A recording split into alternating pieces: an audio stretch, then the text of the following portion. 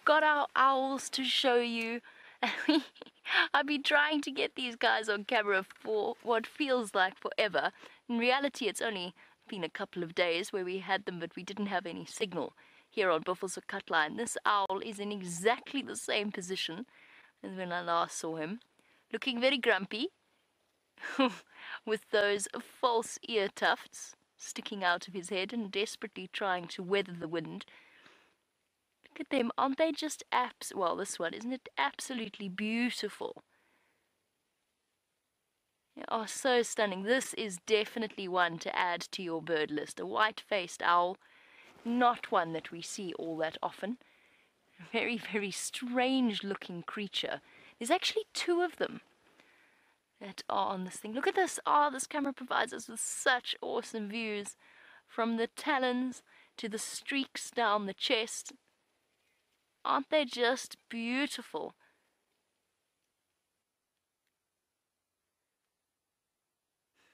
And like all owls, somehow manage to look incredibly disapproving. They really do have such disapproving faces.